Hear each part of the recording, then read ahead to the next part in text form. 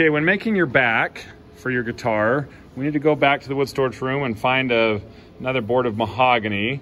And this board, we need to make sure that it's pretty wide.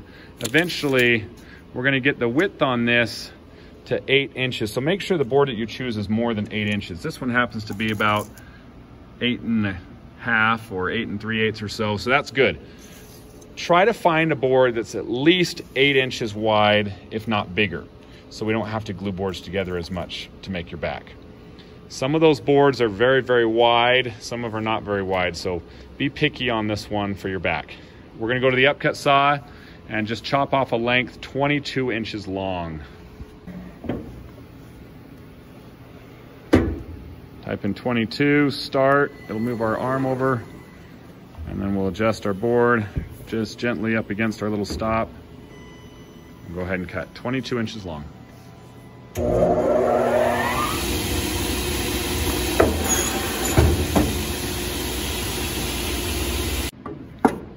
Joint one edge.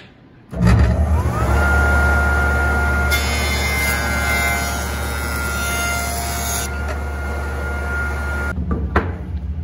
we're going to come over to the table saw and rip your board to a width of 8 inches. Make sure that jointed edge goes against the fence when you cut this.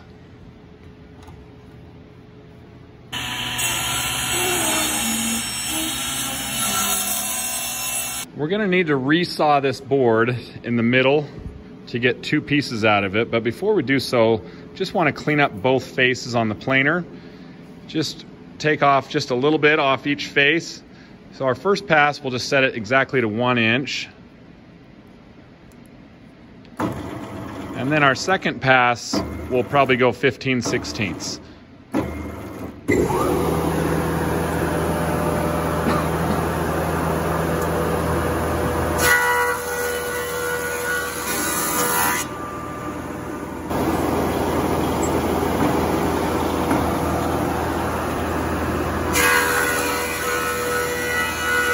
And we're gonna wanna resaw this board right in the middle as best you can, splitting it into 2 boards.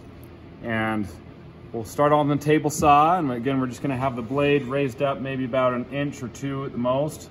And we're gonna cut a little bit in, and we'll turn our board around and cut the opposite side, so it'll cut a little bit off this part. And we're gonna raise our blade up, cut a little bit more, and then flip the board around and cut a little bit more.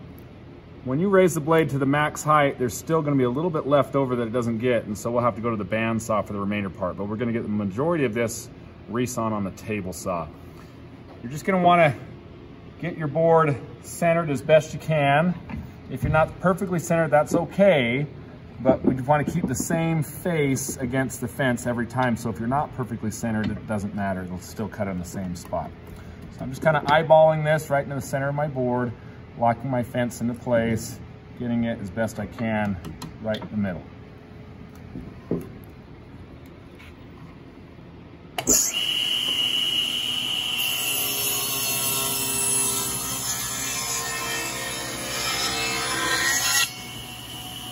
Keep the same face against the fence when you rotate it.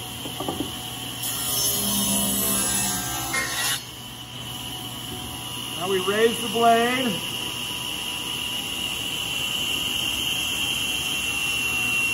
Again, keep the same face against the fence.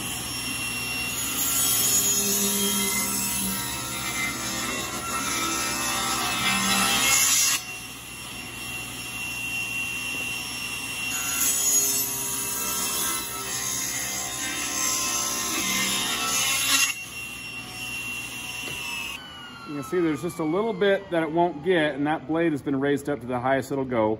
So the last little bit, we're gonna go to the bandsaw and just have the bandsaw split down the middle to get 2 pieces out of this. The bandsaw I want you to use is this large yellow bandsaw, and we've got to raise the guard up high enough to stick above our board. You can just crank this wheel and it'll raise up the guard. And we want to make sure your entire board can fit underneath. So as soon as it can fit underneath, that's about as high as I want you to go. Don't keep going higher, you know, just go enough that your board will fit underneath. And then we're going to use our fence on here. We'll slide our fence into place. You can get this lined up and so that your board will line up with the blade right where you have your little cut mark there. So adjust that fence so the blade will be right in the center as you're making this cut. As I look on the back end here just to make sure that blade is going to line up right where the table saw cuts are. When you make this cut, it's important that you have good tight pressure against the fence with your board. If your board starts to wander around a little bit, your blade can start cutting into the thick part. It should cut fairly easy because there's not a lot to remove. So keep a lot of pressure here, and as you get cutting, watch your hand placement, that we never put our hand where the blade's at. It's always going to be either back here or over on the other side. And we'll split this down the middle.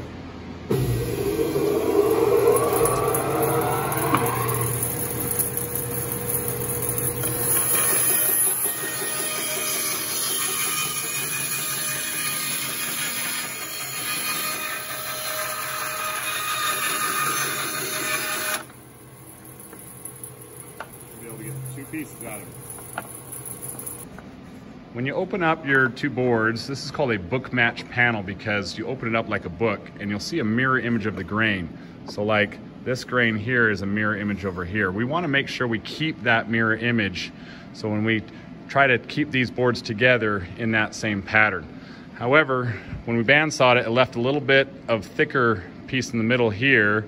And so we'll go back to the planer and we're just going to clean up just the inside faces that are not flat. On the outside faces, they're already flat from before, so we're fine on that face. But let's just clean up the inside faces on the planer. Now these boards, they're a little less than a ½ inch thick, and we're going to just clean them up. Just leave them as thick as possible. We just want to make them nice and flat. I'm going to go ahead and set this to 3/8 of an inch.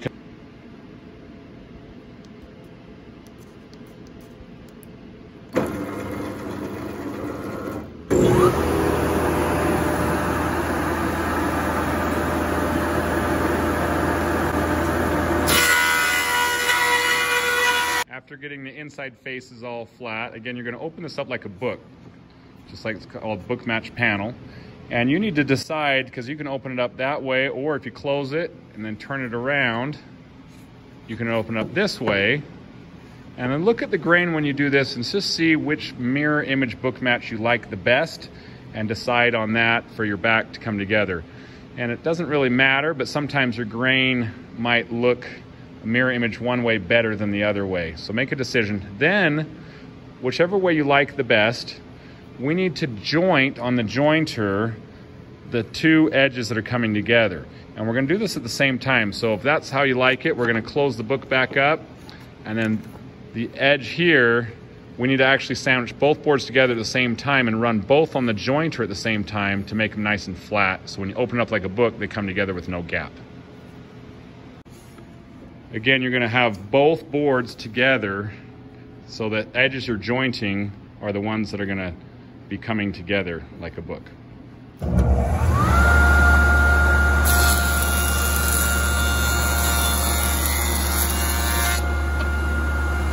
Okay, when you go to glue these together, again, we want to have to be that book match style when we glue these together. Now these boards are thick enough, we could probably just put some glue on the edges, throw it in some clamps, and clamp it up with the bar clamps. However, some of these might be a little thin, and the problem is when you try to do these with clamps, they spring up on you a little bit, and it's just kind of difficult to get the pressure on it. So what I've got instead is a little jig to help us glue these really narrow panels together. So we're going to do this with your back, and we're also going to do the same thing with the front of your guitar when we go to work on that as well. So on this jig here, how it works, again, you're going to open up your panel how you want it to go. So these two boards are going to come together, and you would put glue on your two inside edges. And then we've got these little wedge blocks here, and what you would do is just kind of position these so that they tighten up. And when you tighten these up, it puts pressure on here. So we're actually going to lift this up just a little bit, and we're going to adjust our wedge blocks so that they allow your board to be sticking up a little bit. And then we'll put some pressure down. If you can't get it to go down, these wedge blocks, we need to just adjust them a little bit until you can press it down, and then it'll hold really tight because those wedge blocks are there. I've also got a little strip of wood that has some wax on it. You'll put that right on the very center of your board. So if any glue squeezes out, it doesn't stick to this board. And then we've got some spring clamps that you're going to clamp on to hold everything down so it doesn't lift up on you. And we just let it dry like that when you get the glue. So that's kind of the process. And it's good to practice with no glue first, just to kind of see how it's going to come together. And then once we know it's going to work, we'll go ahead and put some glue on those edges and get everything glued up. You don't need so much glue on this, but just spread it around so at least it gets a good glue covering on the entire edge.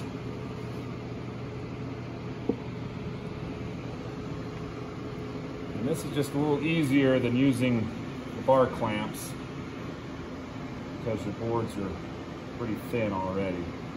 And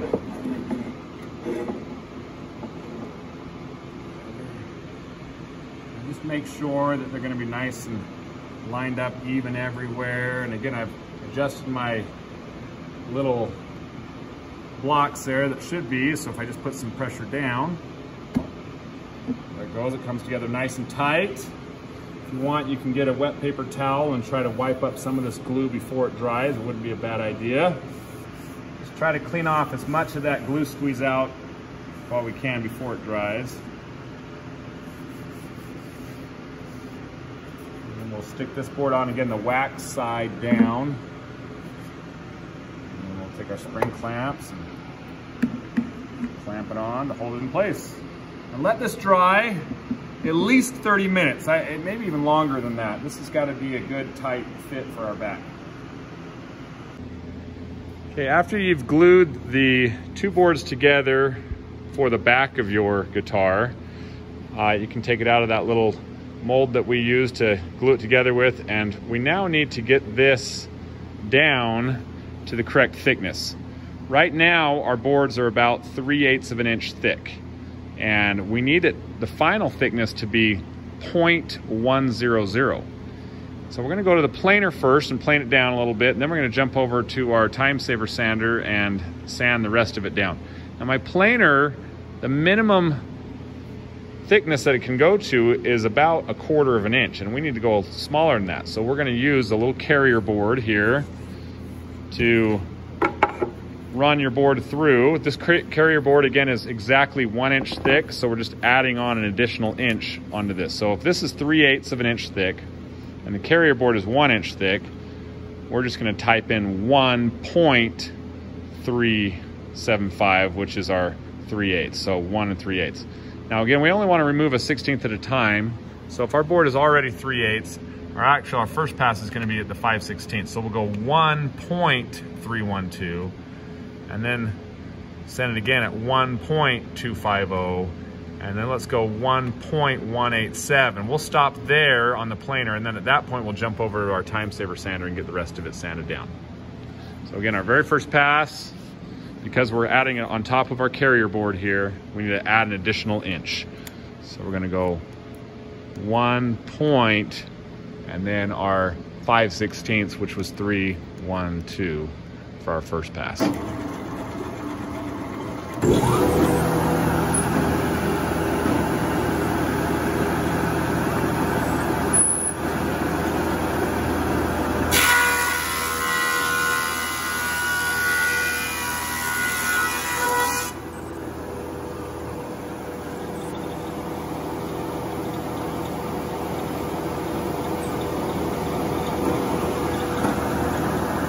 Flip your board over to get the other face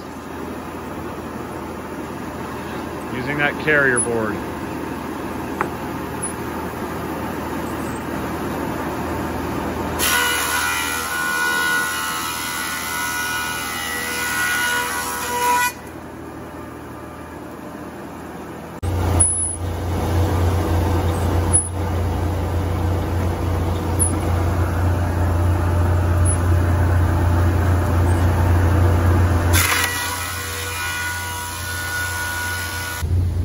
Okay, when you come to the time saver sander, we do not need to have the carrier board for this because this can actually go down quite low.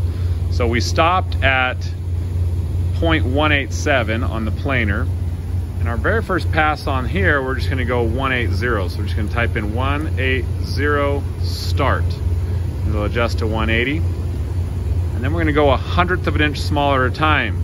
So 180, the next pass will be 170, then 160, 150, 140, 130, 120, 110, and your last pass at 0.100 would be your very last pass.